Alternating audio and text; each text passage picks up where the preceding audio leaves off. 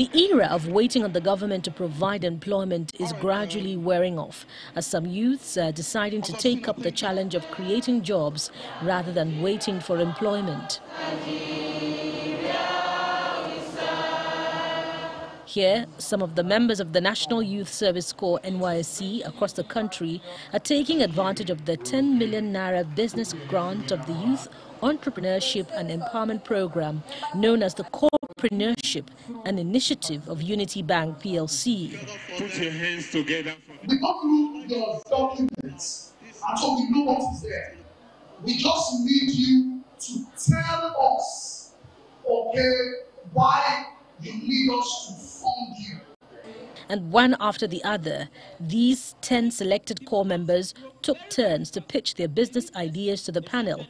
And in the end, the top 3 emerged at the Bayelsa camp out of several others that began the process in 10 different NYSC camps across the nation.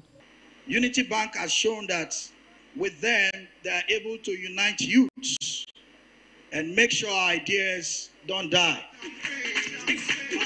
Madweke Uchenna won the star prize of 500,000 naira, while Michael Barnabas and Akikbelu Itunu emerged as first and second runners-up at the Bayelsa NYSC camp. Our own input to national development and economic prosperity is that we believe that when the youth are empowered, then it can translate to, development and also contribute to the nation's GDP growth. This fashion and design is not just the only skill I have, but it's just my major line of business. So I was just being positive that, I don't know, miracle can just happen, and Unity Bank happened to be the miracle, and I'm very grateful.